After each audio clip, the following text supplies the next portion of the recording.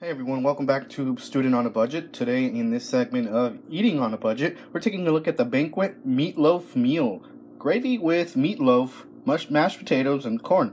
Now this does look like the Salisbury steak meal, although I will say that the gravy must taste similar to that. And the patty, well, I expect it to be different. Anyway, turning this around, we're going to see the cooking instructions. So it says to cut and remove film cover from potatoes and microwave on high for 3 minutes. Stir potatoes, microwave for an additional 1.5 to 2.5 minutes, and then let it stand for 2 minutes and carefully remove as product will be hot. Now let's take a look at the nutrition facts for those of you who are worried or wondering what the nutrition label reads. Now it has 250 calories and 45 milligrams of cholesterol and 930 milligrams of sodium. That's pretty high if you think about it, 930 milligrams. But then again, I don't eat this because it's healthy. Alright, so let's go ahead and open it. I'll try to open it with one hand. I'm sure I'll get good at this over time.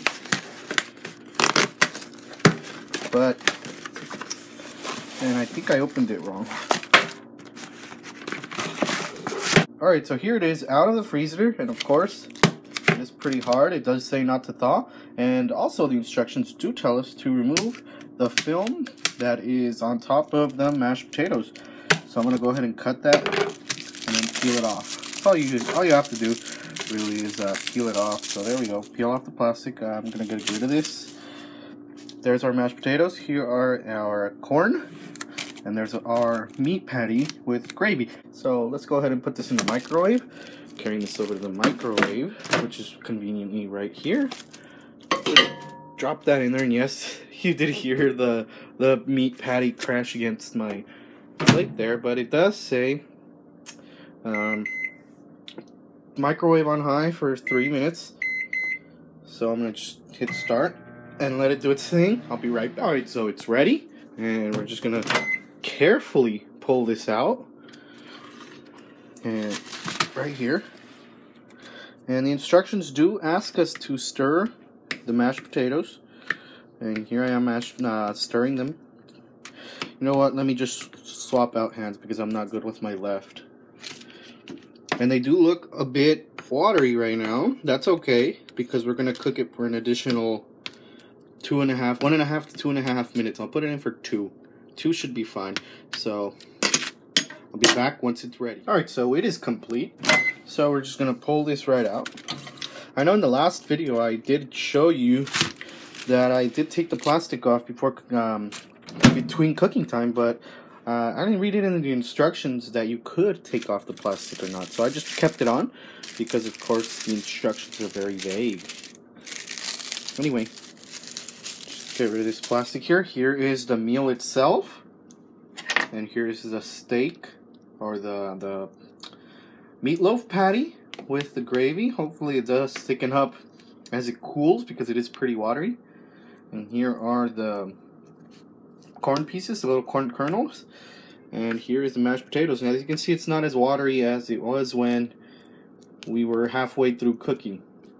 I'm sure it's going to taste the same as the previous meal we reviewed. This is going to be the same. I hope this isn't. So I'm going to take this to my desk, and I'll be right there. Alright, so here I am with the meal directly in front of me, and let's get started with the little stuff, like the mashed potatoes and the corn. So I'm going to start off with the corn, and get some corn here, as you can see there. Blow it. You were supposed to let it sit for 2 minutes, but I think I can handle a little pain. Spilling it everywhere. Very rubbery. Nothing compared to the previous corn. Just kind of plasticky.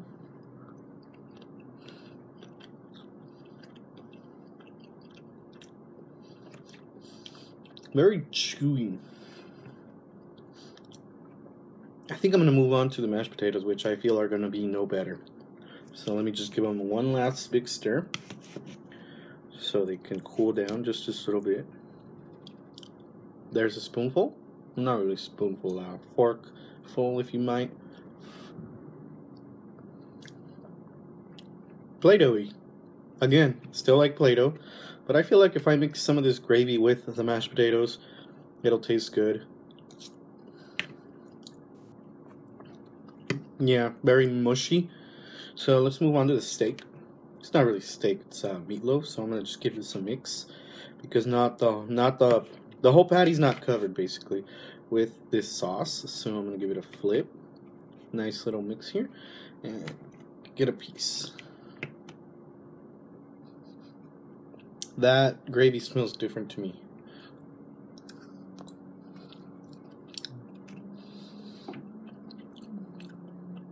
I find it similar to the Salisbury steak, but not enough to say it's Salisbury steak because the patty is shaped differently, but it tastes differently too.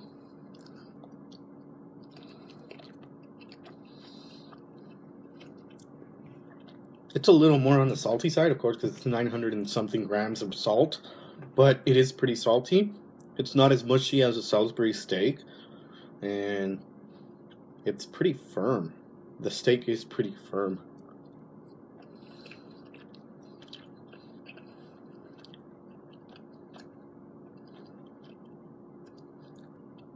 I do like the flavor of the steak, but I think it owes its flavor to the gravy. So what I'm going to do now is mix some of this mashed potatoes with some of the gravy, see if that fixes the flavor of the mashed potatoes.